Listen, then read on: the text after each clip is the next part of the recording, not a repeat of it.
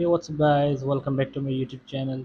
So guys, in this video I'm going to show you how to fix iOS 17 beta not showing in settings on iPhone, iPad. So guys, let's get started this video without wasting any time. So guys, before starting the video, please like this video and subscribe this channel for more videos. So guys, let's get started this video. So guys, first of all, go to settings. So tap on general, tap on software update.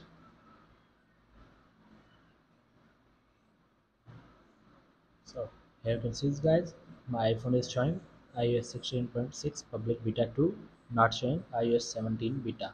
So when you go to here, and here there is no option of iOS 17 beta. So guys, how can we install iOS 17 beta on iPhone, iPad? So guys, the iOS 17 beta is not released today. The iOS 17 beta will released on uh, June 6. So today is June 5 and Apple 17 beta is released on June 6. So guys, this means if you live in London, England, you should see the iOS 17 update around 6 p.m. in the evening. If you live in Melbourne, Australia, you will need to stay up late or wake up early if you want to install iOS 17 right when it's released.